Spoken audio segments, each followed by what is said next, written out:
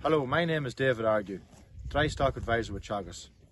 In this short video, we're going to cover the main benefits of pregnancy scan on suckler cows, the correct time in the scan, and the facilities required to do so.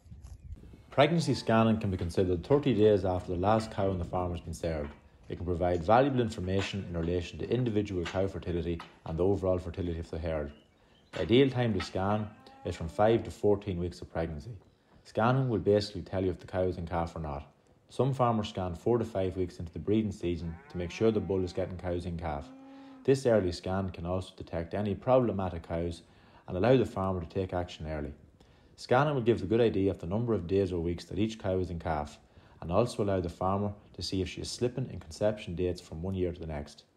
This information can predict the cow's expected calving date, along with having an influence on how the cow is fed on the run-up to calving. Once the cow is not past 12 to 14 weeks of pregnancy, the scanner may be able to pick up any cows that are carrying twins. Some scanners may be able to tell the sex of the embryo, provided the cow is being scanned at the correct time. Predicting when the cows are due to calve will allow the farmer to batch them accordingly and feed minerals at the correct stage prior to calving. If the scanner reveals more than 5% of the cows not in calf, then this may indicate that there is a fertility issue within the herd. This may be down to a number of different possibilities, such as a bull not working properly, a mineral deficiency, or even a disease problem. Being aware of this information will allow the farmer to take further action and investigate. Good facilities are needed for safety for both the farmer and the scanner. A cattle crush, a head gate, and an anti-backing bar can be used for accurate and quick scanning.